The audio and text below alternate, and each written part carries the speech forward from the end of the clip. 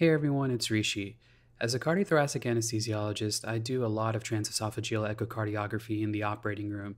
So whether I'm working on a complex valve or a mechanical circulatory support device implantation, or even a really sick cabbage case, sometimes I see things that I want to store for future lectures, research, and so on and so forth.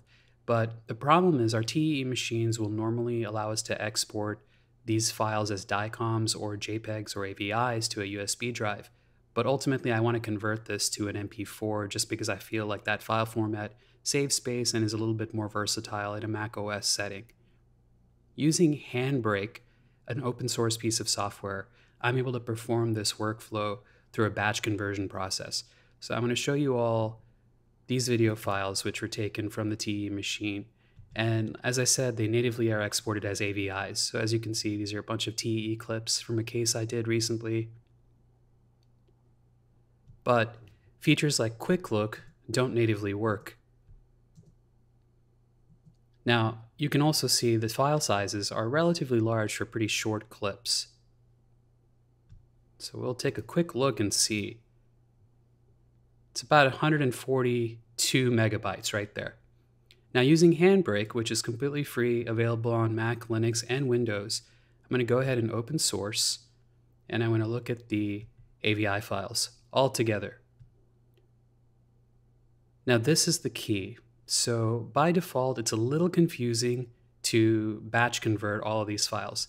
They're all listed here, but if I hit start right now, it's only going to convert this one file.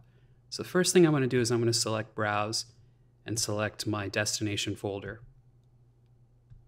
And then I'm going to go to File, Add Titles to Queue. This is the key, clicking Add Titles to Queue. And it's going to let me select all of them. Go ahead and click Add. And now I'm going to start the entire queue.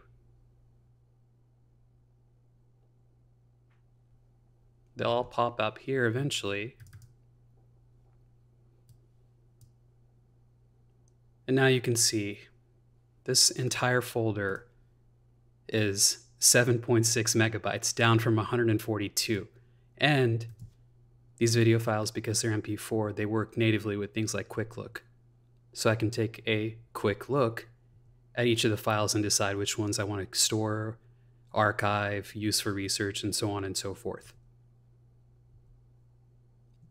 So I'll leave a link with the software below, and I hope this screencast was useful to some of you all looking for a quick way and a free option for batch conversion.